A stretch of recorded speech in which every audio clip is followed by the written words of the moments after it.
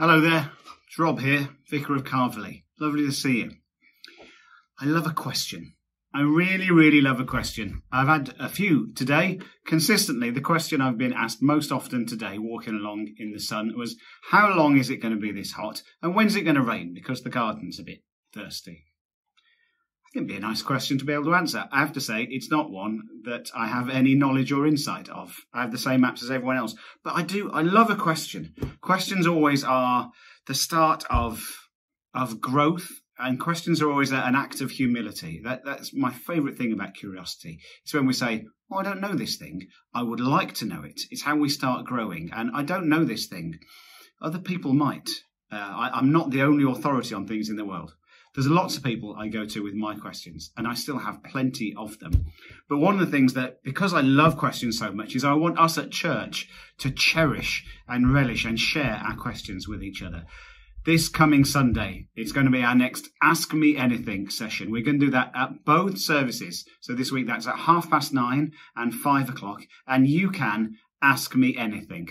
Already a few questions have come in by email or on the bits of paper in the box at the back of church. We've got questions to answer about the Bible and some of the bits of it that don't seem to make sense. Spoiler alert, even for me, lots of it doesn't make sense, but there's good ways of thinking about it. We've had questions about same-sex marriage. We've had questions about vicars and why on earth we would even need them. We've had questions about dogs and children and why they should or shouldn't be or behave in church.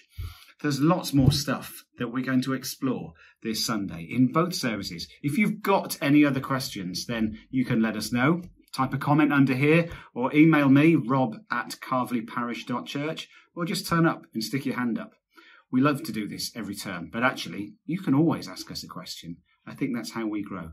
I will do my best to tell you what I think, what other people might think, but I think one of the best things is even the bits that I don't have answers for, when we gather and we share our questions and we stand before God, who is big and wonderful and amazing and mysterious and scary sometimes, all of that stuff. We stand before God and say, I don't get it. And we hear other people say that.